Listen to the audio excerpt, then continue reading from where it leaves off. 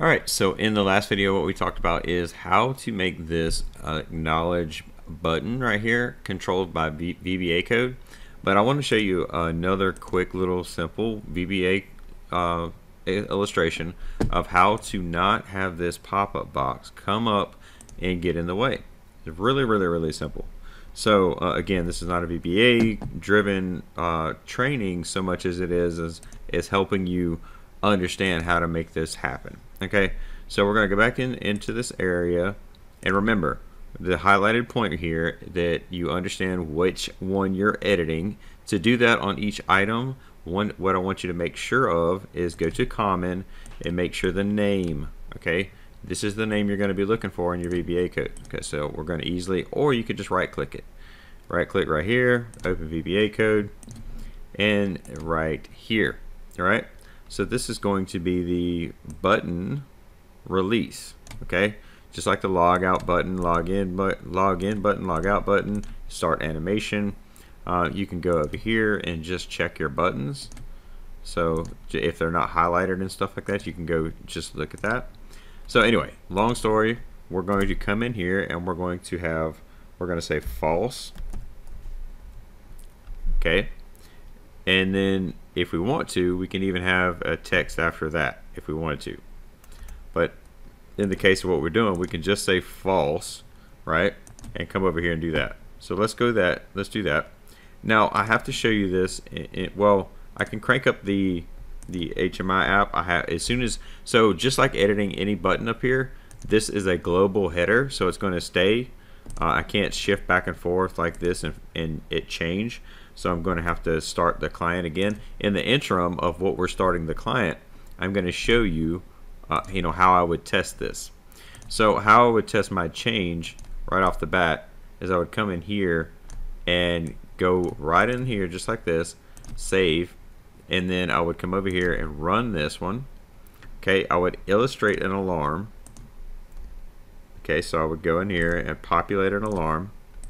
I would go ahead and pop it off so that it populates just like this, and then I would hit the reset button, and then using that false command, it actually does not want you to, it indicates, hey, don't populate or don't pop up the actual screen to it, have somebody type in a comment. So this is if you did not want to comment, right?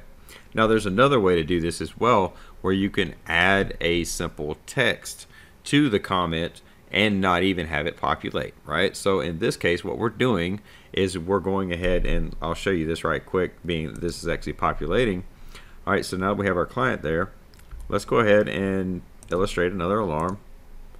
We'll control T, so toggle that on. All right, so we'll reset the alarm. Okay, so now we've reset the alarm coming up here. Maybe that didn't take that reset.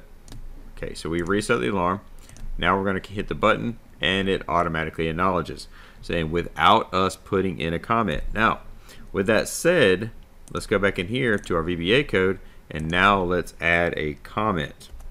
Okay, so now let's come in here and put what we're doing. So what are we doing? We're acknowledging. So we're acknowledging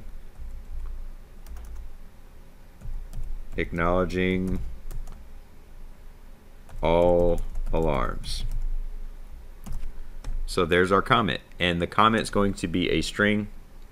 Let's see what we have here. Oh, you have to put a comma here. I'm sorry, I forgot to. And this is a good thing about VBA code, is it will let you know when you made a common mistake, just like that. I have to put again, so just like I did right here, I didn't put the comma, and it gave me a warning. Again, this is the same exact reason why VBA code can be complex, but when it comes down to it, it can be very simple as well. So showing you simple examples helps you. So with that said, now we can come in here, and being that I made the change, I have to come in here and restart my client again. So I'm going to restart my client and come over here, because this is a global header. If I didn't have that button in the actual header, I would not have to actually start the client every time. But again, just because this button is in top of the header, that means I have to refresh the actual page, right? Again, normally in FactoryTalk Site Edition, you just have to refresh the page or the instance of the page as long as you have cache disabled, and then it's that easy. But again, we're not cycling off our header bar, so that's where that really makes the difference. Now we're going to test this one more time to show you what that does. Okay, I'm going to show you this. So we come down here, and in this instance, what we're going to do, this is our HMIs starting up. We're going to give ourselves another alarm. So we currently have no alarms, right? We're going to give ourselves an alarm. Let's just say alarm 1, Control T. Come over here. We have an alarm now. Okay, so let's go into our alarm summary. If we're highlighted here, you can see down here we don't have anything, right? So we can put user comments down here where basically it shows the user's comment. If we wanted to, we can put down here the user comments and stuff of that nature, but we don't have the user comments there. So what this is doing, this is the reason why I say don't use the user comment. But in this instance, let me show you this. In the alarm screen, come over here and you can open this. In the very bottom message bar, that's what we want to do. So status bar, I believe, display filter, sort, behaviors, or states. I believe it is in the status bar, and we have everything here, so that should be, it may populate down there. Acknowledge, and down here. So let's just see what it does first. But this is the sole reason why I say don't use it. Let's reset real quick, and we'll come over here. As soon as it resets, throw another reset real quick. Alright, so now we'll come over here and do our acknowledge button, and it will acknowledge that alarm. Now if you had multiple alarms, it would have showed a comment down there, but again, this is the same exact reason why we're saying don't show a comment. Now in the background, it is actually showing, it will indicate a comment, and you can leave that open if you wanted to highlight, oh by the way, show a comment. In the instance of you know, even in adding it in here, if you wanted to, you can have a comment in here. Different things you can do inside of the actual AMD alarm. But again, when it comes down to it, if you're using the acknowledge, right, in the ALMD, if you're using the acknowledge or not acknowledgement required, then that's when you want to come in here and use this VBA code, just like we showed on our header, right? And that way you can easily come in here and be able to reset that, right? Now that button does nothing else, right? It has nothing else attached to it. Again, there's no tags attached to it. There's no commands. It's absolutely nothing.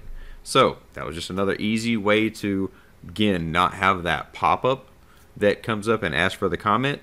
A lot of times that just gets in the way.